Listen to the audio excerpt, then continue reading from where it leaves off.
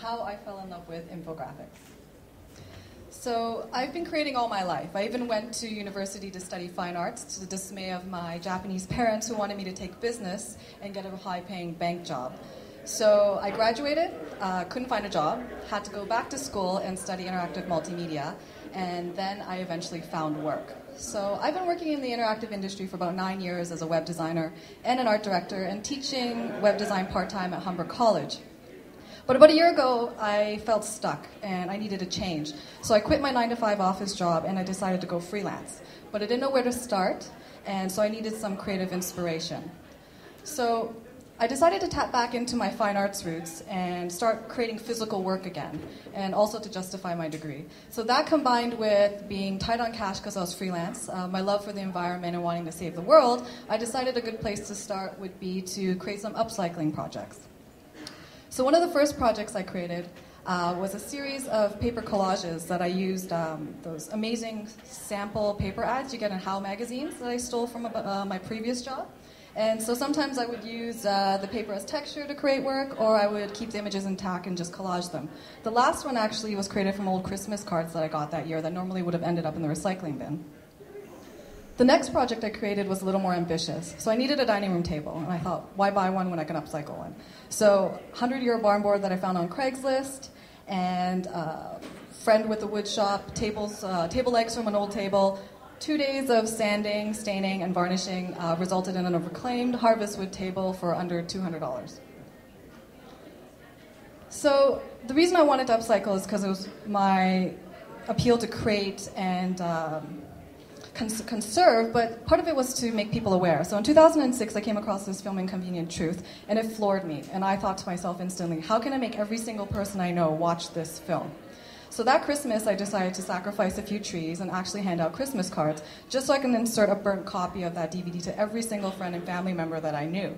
And I thought for sure that everyone would watch this DVD and feel what I felt and be inspired to want to change and save the world.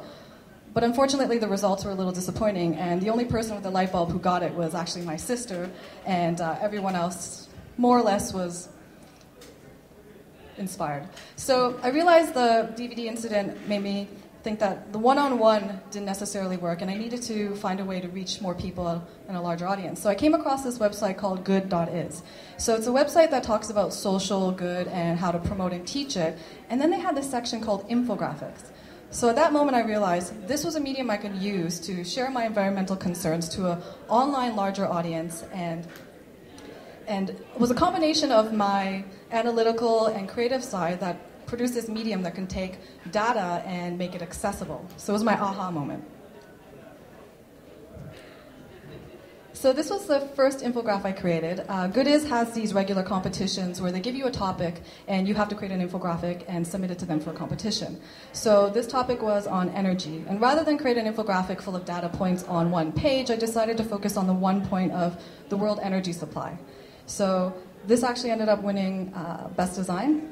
And the next one I created was on sustainable seafood. And this one was really fun because it was a topic I chose, researched, and designed. And I did it in a 9-hour nonstop stint one weekend. The next one was on water conservation. And as you can see, it's far simpler. And I'm still relying a little heavily on text because it was still a learning process for me at this point. But after having a couple personal infographics under my belt, I thought, I'm ready to be an infographic freelance designer. So I went to work, started getting commissioned work right away, was really busy. And I like to say that a lot of the work I did was socially minded, but in reality, it was all marketing-based, ranging from posters for Guinness and Facebook, and even comparing the US versus UK stats of Pinterest users. So this is a quote I want to read by David McCandless. It says, "By visualizing information, we turn it into a landscape that you can explore with your eyes, a sort of information map. And when you're lost in information, an information map is kind of useful. So whether it's conserving water or the message is to buy beer, a successful infographic takes boring data and makes it accessible." So this is a chart I grabbed from a site called Visually, based in San Francisco, and I had the honor of working with them as an off-site infographic designer while freelancing. And it shows the span of popularity over a few years of infographics online, and this isn't even including the 2011 data, which was coined the year of the infographic. So you can only imagine how this chart would explode if it included that stat. And as you see online, infographics are all over the place. Media sites, blog sites, they're all using it. And with anything that's overused, there's always a backlash that develops. And so I've heard people say infographics are dead. I disagree with that point. I think infographics are here to stay. I just think the ones that are used poorly will get weeded out, and the ones that use it successfully will still continue to inspire people. There are 4 types of infographics that I came across. Static being 2D, print or online. Interactive being online, that's user engagement to get the data. Motion, kinetic type or animation in. And then live data, which is pulling live information into an online feed. So the one that interests me the most was live data. So one of the great examples I found online is called the Wind Project. It pulls live wind current feeds over a map of the United States, which you can't see here. But it's a perfect example of data and design that almost creates something that's beautiful, like a work of art. And I find that fascinating. Another really cool example is called the Breathing Earth, which you'll see next. And what you can't see here is on the bottom it says, since you started watching, X number of people have been born in the world. X number of people have died in the world.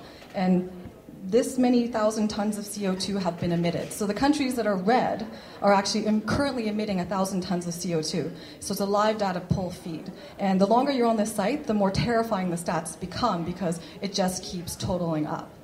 So being a teacher, you think that giving extensions to people and students would result in more quality work and more effort being put into it. But as you can see from this progress chart I created about my presentation, the majority of the work I did was days before the deadline, regardless of the fact that Vivian approached me 7 weeks ago to do this presentation.